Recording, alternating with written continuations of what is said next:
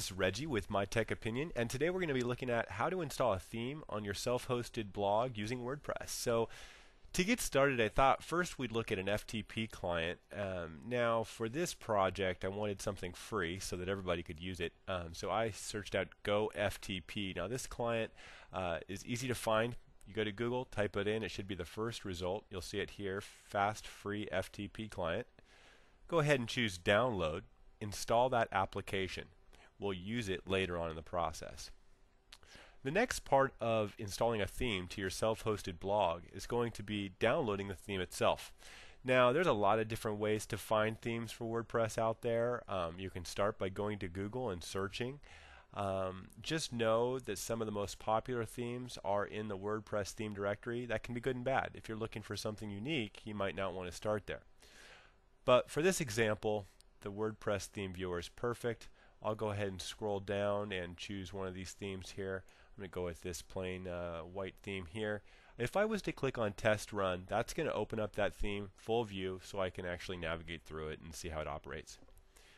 If that's the theme I want, I choose download. You're going to notice here that it downloads into a zip file. So I'll go ahead and save that to my PC. Now it's best to be organized with this. I'd prefer you save to your My Documents folder and then a Site folder. In this particular case, I'll go to Documents and a folder called RE Tutorials. I'm going to go ahead and save the Genesis theme. Click Save. Okay, it's now downloaded. Now what we do is open up that folder on your computer, and voila, you can see here, there's the Genesis theme. I'll go ahead and right-click on that theme that we just downloaded and choose Extract All. You can see here the extract window's opening. It's telling me the location it's going to save to, and we'll go ahead and choose extract. Voila. Now it's opened up the new folder. I can go ahead and click in here and you'll see all the site files. Now then, we need to get these files onto your self-hosted blog. So next we need to open up Go FTP, the FTP client. So I'll go ahead and open up that software here. And you can see there's 0 sites to find at this time. So we'll go ahead and click on the New Site button. Type in a site name. I'll do RE Tutorials. That's just a descriptive name. And then to the right, we're going to be putting in our FTP host information. You should have gotten this when you first reserved your domain name and host. I'll go ahead here and type in the address.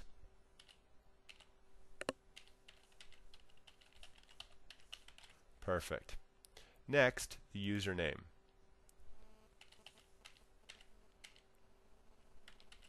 And then the password. Perfect. Okay, we can see data transfer test passed. Go ahead and press OK. Next, we're going to go ahead here and locate the files that are on our hard drive and where we're going to put them on the server. Now then, I'm going to navigate, because I know they're in my documents, to my Documents folder, and specifically to, look at all these folders here, the RE Tutorials. And then on the right hand side, I'm going to go navigate until I can find my WP Content folder, and you'll see your Themes folder. Now this is where I upload my themes. So basically now I go over here to the left hand side where I have my Genesis theme. Go ahead and go inside that one folder, as the creator of this theme stacked the folders, so the actual theme was 2 folders deep. Now I go ahead and click on that item, and I can do a couple different things. I can use the little transfer button up here, or I can simply drag it on over, however you like best. Alright, that's updated, and now we can go ahead and go over to our WordPress blog. Let's do that here, and we'll log in.